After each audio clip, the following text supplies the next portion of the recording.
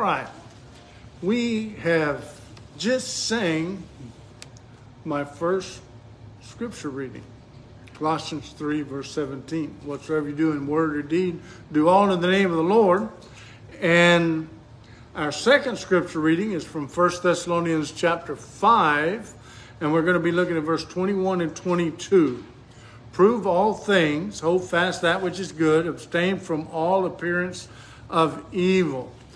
This morning, I want to talk about the continuing threat of anti-ism. The word anti-ism is not found in the dictionary, but the word anti is found and defined as an adjective, which means opposed to a given proposal, policy, or so forth. The word means being against something. There are many words with the prefix anti in the Bible, such as the Antichrist, meaning somebody that is opposed to Christ. We find the usage in 1 John chapter 2, verse 18 and verse 22, also again in chapter 4 and verse 3, and then also 2 John 9. Anti-Christian, anti-slavery, anti-biblical, these are all uses of the word anti.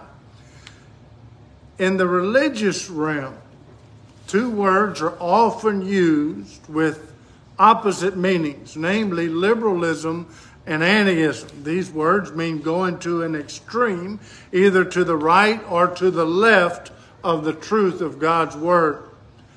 Jehovah commanded Joshua, the new leader who took the place of Moses following his death, to be strong and of good courage, that thou might observe to do according to all the law. Turn not from it to the right hand or the left hand. Joshua chapter 1, verse 6 and 7. And so there's this principle of anti-ism and liberalism is a Bible concept. Liberalism is going beyond God's word and adding to it. 2 John 9, whosoever transgresses and abides not in the doctrine of Christ has not God. Whereas anti-ism is making laws where God has not made a law and opposing that which the Lord allows. A simple illustration of both extremes would be that of driving a car on the road, there's a ditch on both sides, to the right hand and to the left. To go off the road on either side is dangerous and could cause a fatal accident. Of course, the church has always had her problems with teaching strict obedience to God's will in all things. This is true in the early days of the church, Acts chapter 15, verses 1 through 34, Galatians chapter 2, verse 4 and 5. It is likewise true today. Swinging from extreme side of liberalism, going beyond God's word in certain things. In other words, the liberal will allow what God forbids. Some have gone, as they left that idea of liberalism, some have gone to the extreme right side and have ended up in anti-ism or radicalism, as some might term it, making men's opinions and customs equal and binding as the scriptures. As is always true, the tendency of a reaction to go too far, whether it be the extreme of liberalism or anti-ism or conservatism. We must be ready always to give an answer to every man that asks a question regarding our faith and practice. In this lesson, we will notice some examples of anti-ism in the body of Christ and its harmful effects. But first, we need to note who is the head of the church and who has all authority. Scriptures emphasize that the Lord's church is the called out or the saved. See that in Acts chapter 2 and verse 46, Matthew chapter 16 and verse 18, and that Christ has all authority. In fact, in Matthew chapter 28 and verse 18, Jesus claims to have all authority. In fact, he says, all authority has been given to me in heaven and on earth. He didn't say some authority. He said all authority. And so all authority in matters of life and religion and work and service to God, worship The authority lies in Jesus Christ. As such, Jesus is the only head of the church, which is his body, Ephesians chapter 1, verse 22 and 23. Also, the church is to be subject unto Christ, Ephesians 5, verse 23 and 24, in all things, according to his divinely revealed will in the New Testament, John 16, verse 13, Jude 3, Revelation 22, by and promote. Our teaching and preaching is authorized only to the extent that it is supported by a proper use of the sacred scriptures. It's easy for false teachers to come into a congregation and persuade some members to believe and practice things that are contrary to the will of Christ. This happens to some of the brethren in Galatia. According to Paul's language, I marvel that you're so soon removed from him that called you unto the grace of God, unto another gospel, which is not another, but some would have troubled you and would pervert the gospel, Galatians chapter 1, verse 6 and 7. So whatever we do in word or deed, we need to do all in the name of the Lord or by his authority, Colossians 3 and verse 17. Now we need to note some things about God's commands and anti-ism. We need to talk about generic and specific commands. The Lord's commands are both generic and specific. A generic or general command is one that authorizes a certain action but does not give the details on how that command is to be carried out or obeyed. A specific commandment is one that not only authorizes a certain action, but also gives the details on how that command is to be carried out. Furthermore, a commandment may be mixed, that is, partially generic and partially specific. Let's look at some examples. God told Noah to build an ark, and you've probably heard this one before, specifying the dimensions, the kind of wood to use, how many windows, how many doors, how many floors, pitch it out. He told all the details. Noah built the ark according to the Lord's directions, Hebrews 11 and verse 7. He obeyed God. Now, had God said to build the ark out of wood, generic, any kind of wood would have been acceptable. However, since the Lord specified gopher wood, it would have been or some other wood in addition to gopher wood. However, the command to build the ark of gopher wood, according to the dimensions, included any tool such as a hammer or an axe or a saw, means for transporting the wood from the forest to the location. Noah's convenience for building the ark, a commandment authorizing everything essential to obeying that command. Therefore, God's command to Noah was generic in reference to the tools used in the construction of the ark, but specific in reference to the kind of wood that he was to use. Regarding the tools, he could use any kind of tools that would help him accomplish the task. Regarding the wood, he was limited by the specific command to use gopher wood. Moreover, the Lord teaches by three methods. Number one, by direct command or direct statement, approved apostolic example, necessary inference. To illustrate, repentance is a command, Acts 17 and verse 30, Luke 13 and verse 3. To eat the Lord's Supper on the first day of the week is an approved apostolic example that we get from Acts chapter 20 and verse 7. Since Jesus came up out of water at his baptism, Mark 1 and verse 10, it is necessarily inference to say that he first went down into the water. Acts 8, verse 36 and 39, and Romans chapter 6 and verse 4. Now let's look at some examples of anti-ism.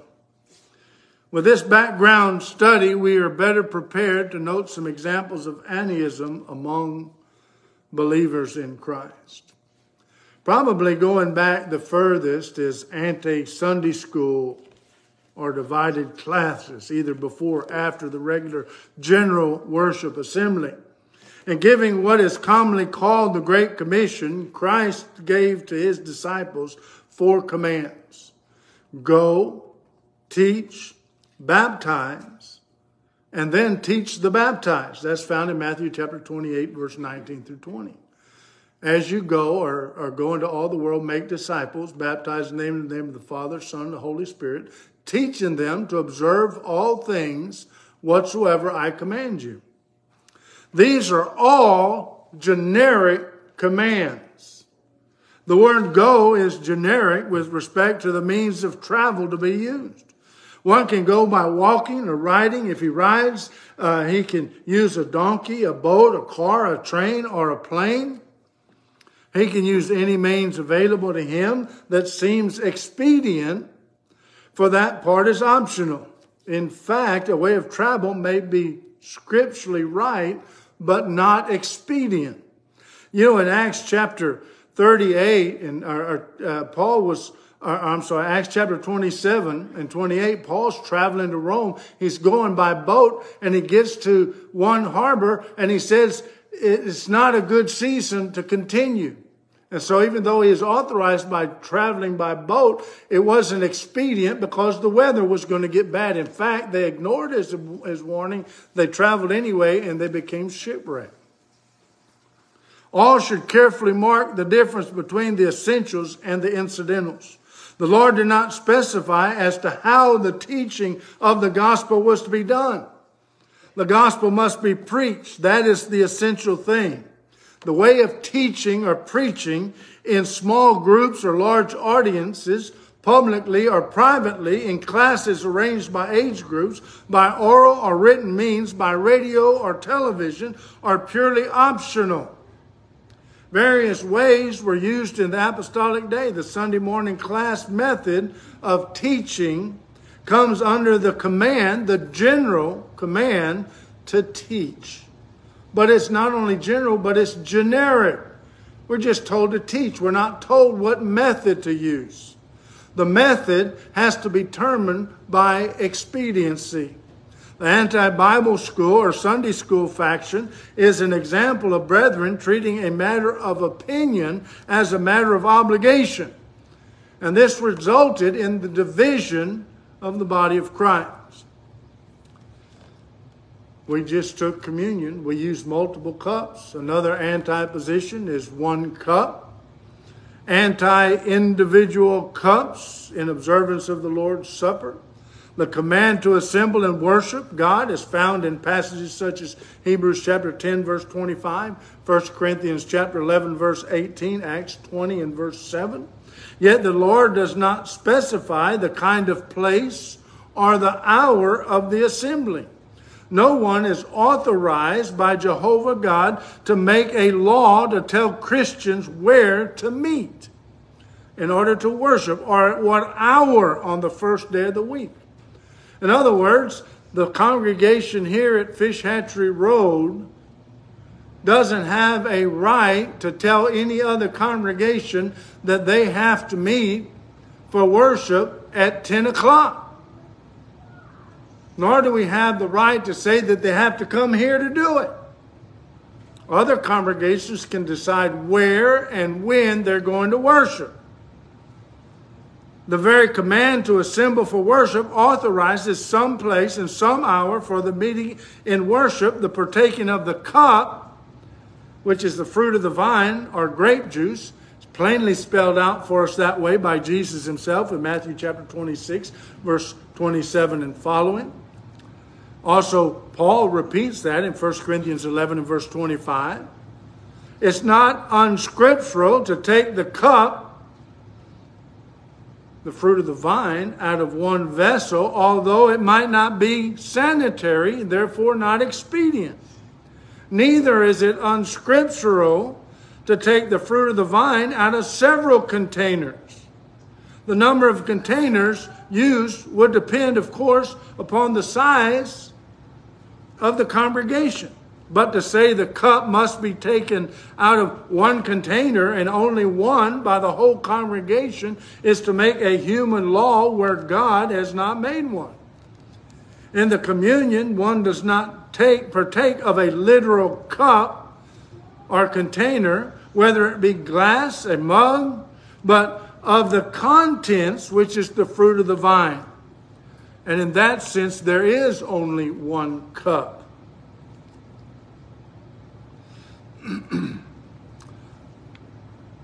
Orphans' homes, anti-orphan homes, and homes for the aged, to help care for the orphans and the elderly. There are people that are opposed to that, anti-orphan home, anti-home for the aged.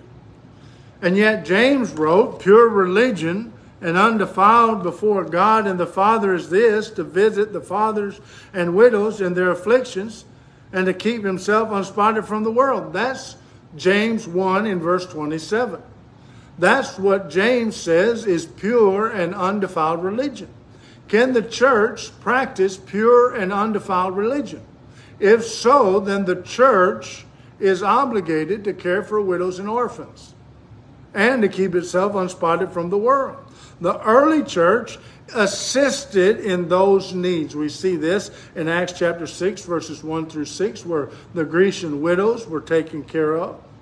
Also in Acts chapter 11, verse 27 through 20, 1 Timothy chapter 5 and verse 16. Helping the needy is a matter of faith, and how to do this work is in the realm of human judgment. The Bible just says to help, but it doesn't say how. Since there are no specific detailed methods outlined in the New Testament, God has given freedom to choose man's own method for doing benevolence. The means and methods of cares for orphans and widows, the aged, so forth, are optional for the local congregation. Some use James chapter 1 and verse 27 to teach that the church cannot in any way support orphans in what is called an orphan's home. That the scriptural way to care for orphans and widows is each individual taken to his private home orphans. Now, it's not wrong for Christians to do that, to take in widows. And by the way, I've known a lot of people that hold the anti-position on these issues, on this issue in particular, that have adopted orphan children. But I've yet to see any that have adopted elderly widows and taken them into their home. So they're just obeying. I guess they're just half pure. Their religion is just half pure. It's not wrong to do that, but is it expedient? Could we supply the needs of many children and elderly if we pool our resources and fund those efforts from the church? Remember, this is a generic command. We've been given the general command to help, to support widows and orphans, but we haven't been told how. So it's not wrong for Christians to take widows and orphans into their home, but it's wrong to say that this is the only way such benevolence must be done. Romans 15, 25 through 27, 2 Corinthians 8 and 9. Anti-church cooperation in doing evangelistic work for spreading the gospel. I've known this to be so bad that there was a television program and there were two congregations in the same town that were broadcasting a live television program. There was an Andy congregation that was on first, and then there was another congregation that held the truth on the issue. Now, the guy that came second was going to use a chalkboard, and he forgot his chalk. Knowing that the anti-brother used a chalkboard as well, asked if he could borrow some chalk from the anti-brother that didn't believe that one church can help support another church in the preaching of the gospel, and he wouldn't even give him a piece of chalk to write on the chalkboard. Think about that. Every church has a work to do in proclaiming the good news of man's salvation to the whole world. We'll see this in Matthew chapter 28, verse 19 and 20. We talked about that. Mark 16, 15 and 16. The Great Commission according to Mark. Philippians chapter 2, verse 15 and 16. The church is the pillar and ground of the truth. 1 Timothy 3, verse 15. In the execution of this general command, when no specific methods are bound, each congregation is left free under God to make his own choices in the message used to expedite the command. The elders of the church have the oversight of the work of that congregation in matters of judgment, can make necessary decisions for accomplishing the Lord's will. Elders do not have charge of two or more congregations, only one. Acts 14 and verse 23. They appointed elders in every church. Since this is true, any organization larger or smaller than the local church is without scriptural authority. However, the scriptures teach that another congregation or churches may of their own free will give assistance to a church to aid in the accomplishment of the work of preaching the gospel.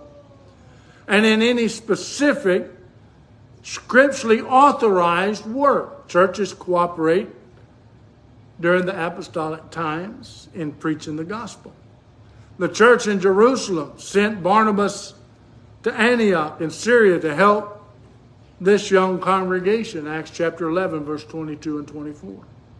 Church in Antioch later sent out Paul, Barnabas, John, Mark on their first missionary journey, Acts chapter 13, verses 1 through 5. The church at Antioch also sent out Paul on his second and third missionary journeys. And on these journeys, other congregations at times helped to support him. 2 Corinthians chapter 11 and verse 8. After several years of traveling and preaching, Paul addressed the good church at Philippi with these commendable words concerning his preaching and the help that they had given him. He said, "How ye Philippians know also that in the beginning of the gospel, when I departed from Macedonia, no church communicated with me as concerning giving and receiving, but ye only. For even in Thessalonica ye sent once and again unto my necessity." Philippians chapter 4, verse 15 and 16. This surely implies that even at that time, when the church at Philippi helped sustain Paul in Thessalonica, other churches could properly have had fellowship with Paul in preaching the gospel, if they had so desired. Hence, two or more churches, if need be, may cooperate in the work of evangelism. The churches in Galatia, Macedonia, and Achaia gave for the relief of those who were in need in Jerusalem. 2 Corinthians chapter 8 and 9. 1 Corinthians 16 verses 1 and 2. These churches exercised choices in the manner of their giving. They were willing of themselves. 2 Corinthians 8 and verse 3, verse 8 and verse 10. The church in Jerusalem, after the conference concerning the question of circumcision, sent Judas and Silas to the church at Antioch, along with Paul and Barnabas, with a letter to help teach the church in Antioch. There's church cooperation in preaching the gospel. If they wrote and sent a letter to another congregation to encourage them to remain faithful and do the work of the Lord, can this congregation send a box of tracts to another congregation to encourage them to remain faithful and do the work of the Lord? Exactly. Thus, the New Testament has given these examples of cooperation in the work of evangelism. One church supporting one evangelism, one church supporting more than one evangelist, and more than one church supporting one evangelist. You know, when Paul said to the Philippians that no one communicated regarding giving and receiving except Philippi, that's an accounting term. Philippi received funds from other congregations, and then they sent it on to Paul. That's how Paul could tell the church at Corinth, I robbed other churches so that you wouldn't have to be charged when he preached the gospel to them. That's how Paul robbed other churches, so to speak. One church contributing to more than one church to relieve the needy. More than one church contributing only to one church to relieve the needy. But how best to cooperate? With which church? With which project? All of these are matters of opinion and are left entirely to the decision of the local congregation. Hence, no one should elevate his own opinions to the level of law and divide the body of Christ. This surely is the teaching of Scriptures concerning congregational cooperation in doing the Lord's work. Now let's look at some lessons. From this study on anti-ism, we draw some important lessons. Number one, in the sphere where God has made specifications, one must heed them. When the Lord gives a command which includes the method, then the method is part of the command. We must do all that the Lord says on any subject, nothing more, nothing less, and nothing different.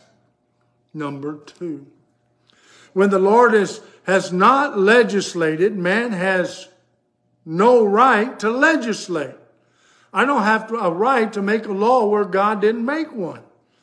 Man errs by adding to God's word in making opinions the law of Christ. It is just as sinful to make matters of opinion, matters of obligation, as it is to make matters of obligation into matters of opinion. In the work of the church, when God has made no specification, Christians should not make them and try to bind them on others. We are to contend earnestly for the faith once delivered under the saints, Jude 3. We are not to contend for our opinions. Number three, when the Lord gives a command without specifying its methodology, then man must discharge it in the best means and methods available to carry out the will of the Lord. Various circumstances and conditions will determine which method is most expedient or advantageous. All who are interested in teaching the gospel and promoting pure New Testament Christianity should keep these rules in mind. The pioneers of the Restoration movement had a very apt saying which clearly expresses the teaching of the Scriptures. In matters of faith, unity. In matters of opinion, liberty. And in all things, love. Anti-ism, as it applies to the work of the church, is man making laws where God has not made them and trying to bind them on others to the division of the body of Christ. We must all have the zeal for God, but it must be according to knowledge. Romans chapter 10 and verse 2. Indeed, each follower of Christ must be governed by the Bible, but sometimes some people become opinionated and divide congregations, completely oblivious to the fact that sound thinking and logical reasoning in harmony with the Scriptures would avert the division and strengthen unity in the brotherhood. Knowing and defending the gospel of Christ is of utmost importance. But at the same time, there's no place for harsh, abusive, and intemperate words and deeds in connection therewith. For as Paul wrote to Timothy, the servant of the Lord must not strive, but be gentle unto all men, apt to teach, patient and meekness. instructing those that oppose themselves, if God peradventure will give them repentance to the knowledge of the truth. 2 Timothy chapter 2, verse 24 and 25. Some, however, seem to find it much easier to denounce those who differ from them than to support their own opinions by the Scriptures, reasoning, and practice. Romans 16, verse 17 and 18. Hebrews 13 and verse 1 simply states, let brotherly love continue. Anti-ism has over the years driven many into the liberal movement. One extreme is just as wrong as the other. Brethren need to be aware that the pendulum can be swung to either end of the spectrum, loosing where God is bound, ignoring the true pattern God has given us in His Word. 2 Timothy 1 and verse 13. The great threat now to the churches of Christ seems to be not only anti-ism, but to a greater extent liberalism. The churches need to remain true to the teaching of Christ. The times that we live in are critical. Many are departing from the faith. But yet we still have the work of going out and preaching the gospel to every creature. To reach out to the lost, to teach them about Jesus Christ, their Savior. That He died on the cross, was buried, raised the third day, and encourage them to obey the gospel by repenting, by confessing His name, and by being baptized in water for remission of their sins. And then to live a faithful Christian life. This morning, if you're subject to the invitation, if you need to be baptized, you need to be restored by repentance and prayer, we encourage you to come forward while we stand and sing.